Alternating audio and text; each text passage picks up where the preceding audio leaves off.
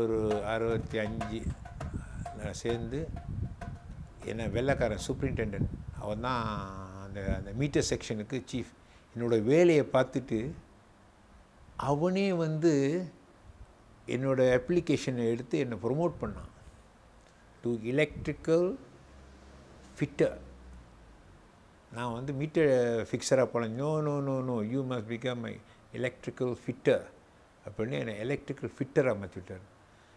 பியூபி சரித்திரத்திலே இல்லை. 4 monthஸில் ஒரு டெய்லி ரேட்டை ப்ரொமோட் பண்ணுது. ஏன்னா அப்போது யூனியன் ரொம்ப ஆக்டிவ், விடமாட்டாங்க. சீனியாரிட்டி பேஸ் தான், சீனியராக இருக்கவங்க தான் மேலே போகணும். இத்தனை வருஷம் உங்களுக்கு எனக்கு கன்ஃபார்ம் கூட பண்ணல. அந்த வெள்ளைக்காரனுக்கு என் மேலே அவ்வளவு ஒரு நம்பிக்கை, ஒரு பிரியம். அப்போ நான் அதிலே இருந்து இன்னும் ப்ரொமோஷன் வாங்கி இந்த எக்ஸாம் எல்லாம் பாஸ் ஆகி அப்புறம் என்னங்க எனக்கு எப்படியாச்சும் இந்த ஸ்கூல் சர்டிஃபிகேட் எடுக்கணும் அப்படின்ட்டு அந்த எஸ்பிஐ படிப்பு முடிஞ்சதோடு நேராக அப்போஸ்தலன் டெக்னிக்கல் ஸ்கூலுக்கு வருவேன். அங்கே only focus on maths and English. எனக்கு அது கொஞ்சம் வீக். இது ரெண்டையும் ஃபோக்கஸ் பண்ணி அந்த வருஷம் ஜிசிஇ கிரேட் 3 எடுத்தேன். கிரேட் 3 அது ரொம்ப யூஸ்ஃபுல். அதை எடுத்து முடித்ததோடு நான் நினைச்சேன் இந்த வொக்கேஷனல் படிப்பு முடிஞ்சுன்னா பாலிடெக்னிக்கு போனேன். அதுவும் பெஸ்கில் தான்.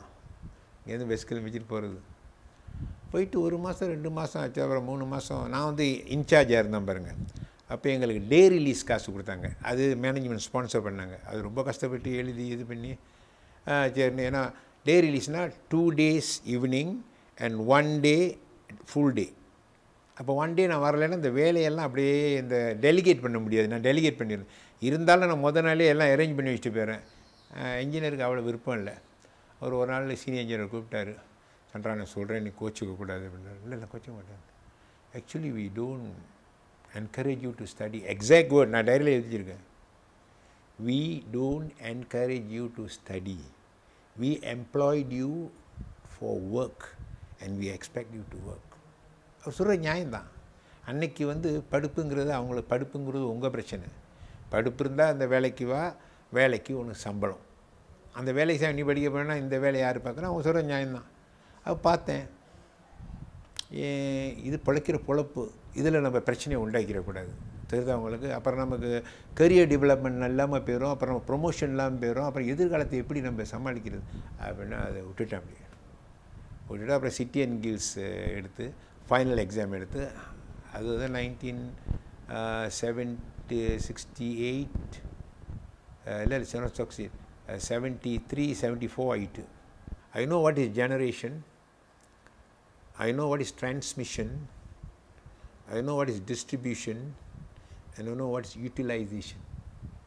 கடைசியாக எனக்கு என்ன ஆச்சுன்னா என்ன பிரின்சிபல் டெக்னிக்கல் ஆஃபீஸர்னு, அதான் ஹையஸ்ட் போஸ்ட் இந்த பிரின்சிபல் டெக்னிக்கல் ஆஃபீஸர் எனக்கு ப்ரொமோட் பண்ணாங்க. அது நான் ஒரு 5 வருஷம் ரிட்டையர் ஆகும் 5 வருஷம் இருக்கும்போது எனக்கு அந்த போஸ்ட்டை கொடுத்தாங்க. யூனியனில் இருந்தாலும் சிலவங்க எப்படி யூனியன் லீடர் இருக்குது இந்த மாதிரி கிடைச்சி. யூனியன் வேலைப்பாட்டில் யூனியன் இருக்கும், அங்கே நடக்கிற வேலைப்பாட்டில் அங்கே நடந்துக்கிட்டு இருக்கும். நான் இது பண்ணவே மாட்டேன். சும்மா நேரத்தில் போயிடுவோம், வேலைக்கு போய் செய்வோம். இல்லையா யூனியன் கால் இருந்துச்சுன்னா போவோம். அதனால் அப்படி தான் நான் 4 வெள்ளி 55 காசில் ஆரம்பித்து நாள் சம்பளத்துலேருந்து மாதச்சம்பளம் ஆகி அதிலேருந்து படித்து அப்புறம் டெக்னீஷியன் ஆகி சீனியர் டெக்னீஷியன் ஆகி அப்புறம் டெக்னிக்கல் ஆஃபீஸர் ஆகி அப்புறம் சீனியர் டெக்னிக்கல் ஆஃபீஸர் ஆகி அப்புறம் பிரின்சிபல் டெக்னிக்கல் ஆஃபீஸர் 6000 வெள்ளி சம்பளத்தில் போய் முடிஞ்சு 4 வெள்ளி 55 காசு எடுத்து எப்படின்னா முயற்சி. I will not waste 1 minute unnecessarily.